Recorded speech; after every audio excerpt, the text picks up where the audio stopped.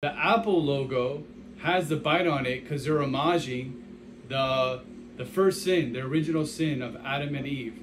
And that's when the serpent beguiled Eve to take a bite from the apple, and then Adam did too.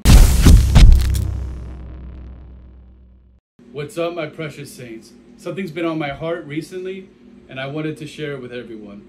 So a lot of people are hip to the Apple logo.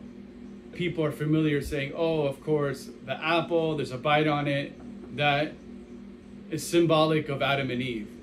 Some of you might be saying, what? What are you talking about? What? Bro, what are you talking about? What do you mean? I'm sleepwalking in life. No, let me tell you. The Apple logo has the bite on it because they're homaging the first sin, the original sin of Adam and Eve. And that's when the serpent beguiled Eve to take a bite from the apple, and then Adam did too. Now there's much debate if you get into biblical historians if it was truly an apple or some sort of other fruit. That's neither here nor there. The issue is the tree of forbidden knowledge and wisdom. So when they took the fruit and they bit it, they realized that they were naked. And then God was walking in the garden and saw that Adam and Eve sewed on a fig leaf in front of their private parts. And then they realized that they were nude.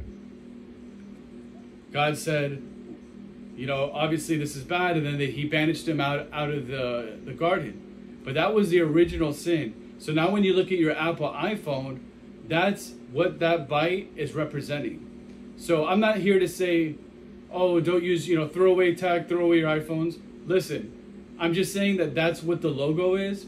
And it's even hypocritical of me because I'm using tech right now as I'm talking about it. But I'm also exposing some of the darkness. Apple just came out with a new visor for people to wear so they could disconnect from reality for 2 hours a day. That sounds tremendous. Not? So another thing that's been on my mind is that when you worship something, you bow before it. So if you pray, if you're worshiping something, you bow your head as a sign of reverence. So what are you doing when you're on your phone all day? You're bowing before it. You're looking at your phone. Think about that. There's the Apple logo with the bite on it, and now you're bowing before it. Now imagine if you're somebody that's sleepwalking, that's not praying, that's not thinking about God, not going to church. There's zero God in their life, but they're waking up every day and they're looking at their phones and they're bowing before their phones. What are they doing? They're actually worshiping tech. So are you looking up more and more information, clouding your minds with all sorts of information that's corrupting your brain? Are you looking at Instagram, getting depressed because you're comparing yourself to other people's lives? Are you on YouTube absorbing a ton of information, getting scared about impending doom, about the powers that be, about all kinds of conspiracies? Listen, I believe that we should be knowledgeable. There's a Bible quote that says, lean not on your own understanding. So I think that's very important, and that's something to keep in mind when you are moving about your day. You have to rely on one person, and that's God.